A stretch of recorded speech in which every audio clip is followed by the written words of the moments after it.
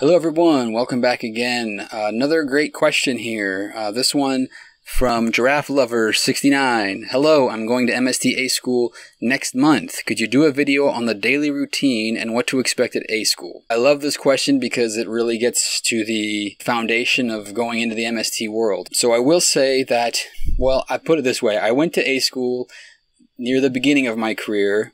I am getting close to the retirement age of my career, so that could give you some indication of how long it's been. Having said that, I don't think that it's really changed all that much. I have had the opportunity to poke my head into a couple A school classes over the years, and I know people that have worked on the curriculum for the class, so I think I still have a pretty decent amount of knowledge as to what goes into it. I'll start off with the routine part of it, and then I'll get into more of the technical stuff you might have. A school I like to think of as a kind of a middle ground between basic training and normal training you'll have the rest of your Coast Guard career. You're not getting yelled at, you're not being treated like you would be in basic, but you are kind of less than a permanent party. You do have uniform inspections, you do have to march to class, you have to really be cognizant of dressing everybody by their proper rank, which you would do anyway,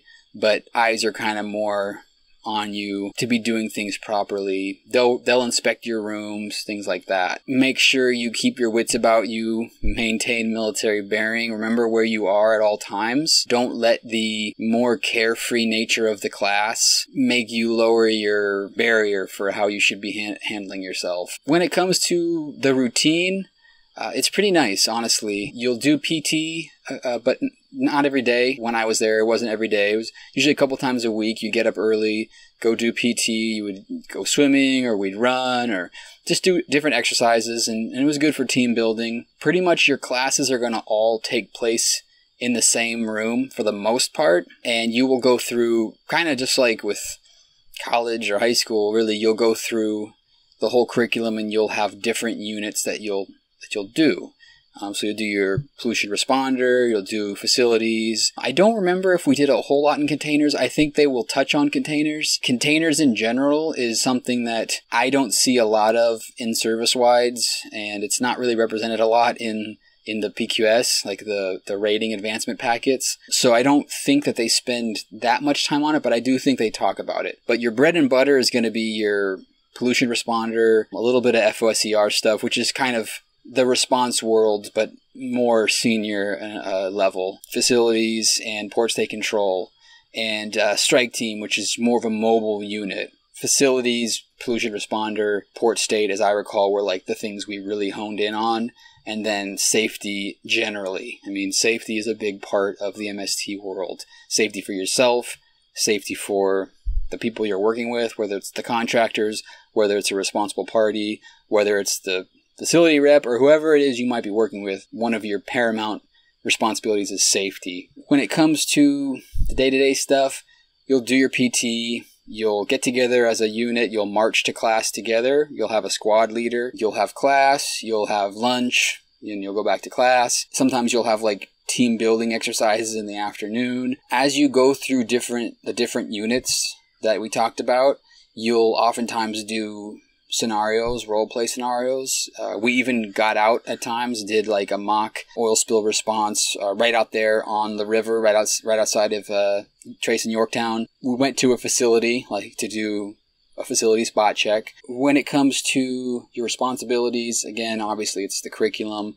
You'll also be you'll have a duty, you'll have a watch. I believe it's still the same. When I was there, it was computer lab, which is actually a really great duty because you're just making sure everyone's signed in and out, really, and you can read a book, you can check your email, do whatever for a few hours. A big thing to remember with MST A school, listen to the teachers, keep those study guides, and use tabs and highlighters to note where the pages are that you're going to need. Most of the tests at A school are going to be open book. So when you're taking your tests, there's really no reason why you shouldn't pass because you're going to have that information there, but make sure you have it readily available. They're usually not going to let you use the study guide packets. So take the study guide packets, study it back in your room, do some cross-referencing with the study packet and the CFRs, your Code of Federal Regulations. Note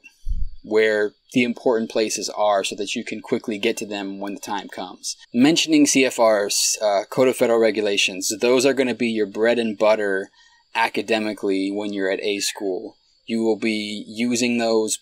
You pretty much, in the MST world, we use those for everything, whether it's containers, facilities, pollution response, FOSCR, all those, port state even, everything uses the CFRs. Being able to navigate them is, in and of itself, is a skill. Regardless of the material, the content, just knowing how to get through them, how to find your way through the different sections and knowing where to look to find stuff is a skill in and of itself. And you'll learn how to do that while you're there.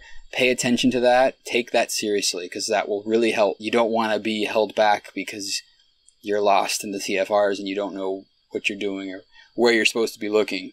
The instructors are very helpful. They will help you out. They won't really be appreciative if you're not listening and you're not paying attention and then you don't know how to use your resources when the time comes. They're going to expect you to be self-sufficient in those areas. Finally, I think the best way to ensure success is to create networks with people, kind of identify the goof-offs and identify the smart leaders who are going to go far in their career. It's usually not hard to tell who's who. Ally yourselves with the people that are going to help you succeed and make your own future in the Coast Guard as bright as it can be.